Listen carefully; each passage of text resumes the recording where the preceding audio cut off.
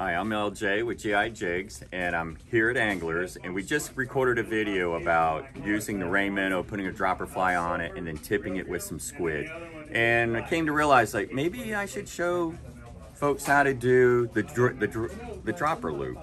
Okay, so basically I've got a 3-foot section of line, okay? And in the middle of it, just simply make a loop, like this, okay? And then take one of the tag ends and then go through the loop 8 times.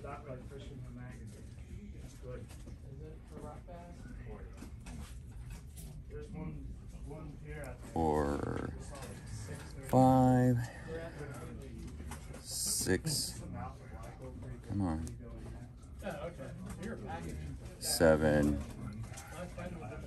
8.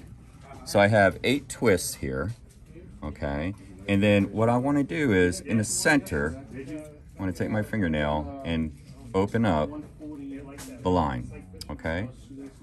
Now it's kind of confusing, but the loop we made is, we have wraps over here, and we have wraps on this side. I'm going to take the loop that we created and put it through like this.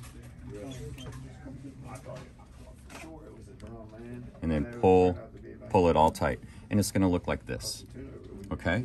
And then what you'll do is you'll simply pinch your leader material here, the loop.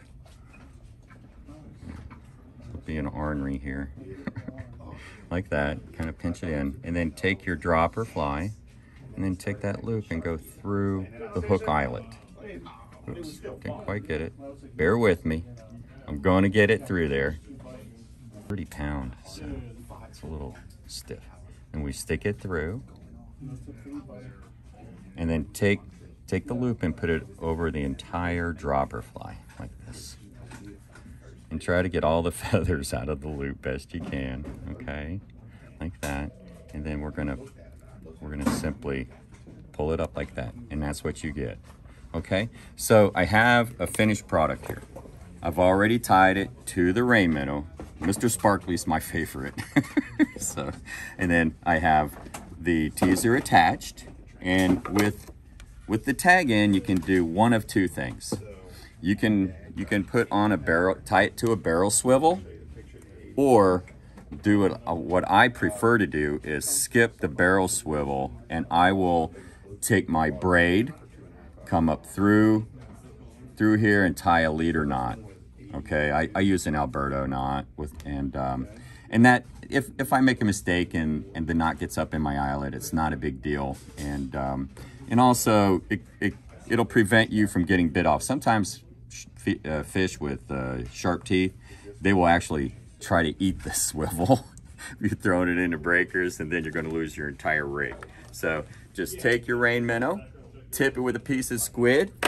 Take your dropper fly, tip it with a second piece of squid, and you're all set to be out there in the rivers and the hard bottoms right now and catch those fish. Thanks for watching, everybody.